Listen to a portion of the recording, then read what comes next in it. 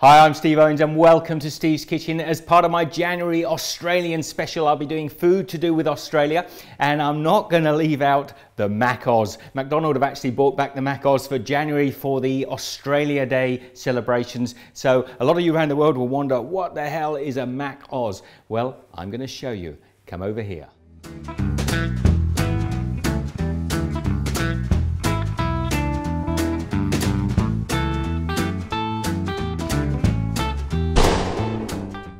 Now, why would you even want to make a MacOz at home? Well, mainly because you know what's going in your burger. I've got a good quality lean beef here, locally sourced, and I'm just going to add a little seasoning, some salt, a couple of twists of salt, a little bit of black pepper.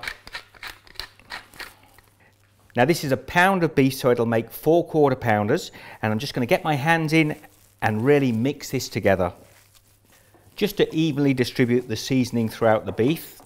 So now I've divided the beef up into 4 quarter pounds. Now, I don't know if they use quarter pounders in the MacOz, but I really prefer a little bit extra beef.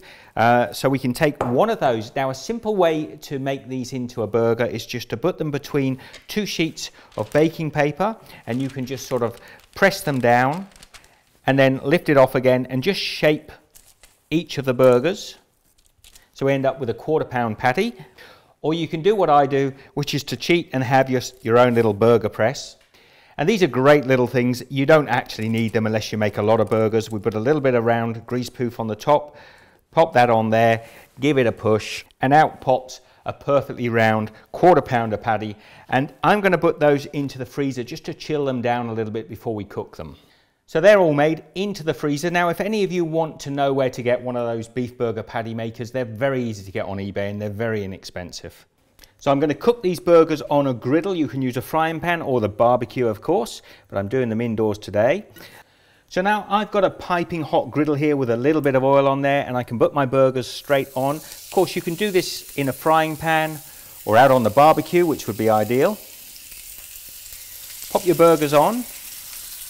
Take the paper off. Now you just want to leave those settling on there. I hope you can hear that hissing and sizzling away until you start to see the colour of the meat change on the side as it cooks up through the burger. Now, I know in some McDonald's they don't grill the onions, but I'm taking a ring of onions here and I'm just going to pop them on next to the burgers because I like my onions grilled. So we don't want to be tempted to turn these burgers until we start to see, I'll just show you on this side, the cooking coming up the side of the burger. You can see there the cooked meat's come over the halfway mark. I'm happy now. Flip those over. And at this point, I'm going to pop my buns on as well. So I can toast my buns on the griddle just before I start to serve them. I'm just going to turn the onions another time over. Now, a MacOz also has some tasty cheese on there. I've got a couple of slices of tasty cheese. I'm just going to pop it on top of the burger and just let it melt. So there you have it. I've grilled my bun there. I'm going to pop my quarter pounder burger and cheese. It's melted beautifully over the top. Now, what makes this a MacOz is I'm going to put a few slices, 3 slices, probably more than I should, of beetroot. Going to take a few slices of tomato as well. A couple of slices will be just fine. Some lettuce and that beautiful grilled soft onion all caramelized on top. Some Heinz tomato ketchup, put a bit of that on top as well. And it has mustard as well. I love mustard, so I'm going to put a spicy blob of mustard on the top.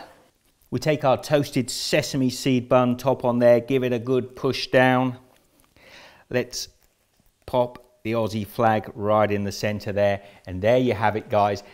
There is my MacOz, and I know exactly what's gone into it. It's going to taste absolutely delicious. Shall I give it a bite now? Yeah, I might as well.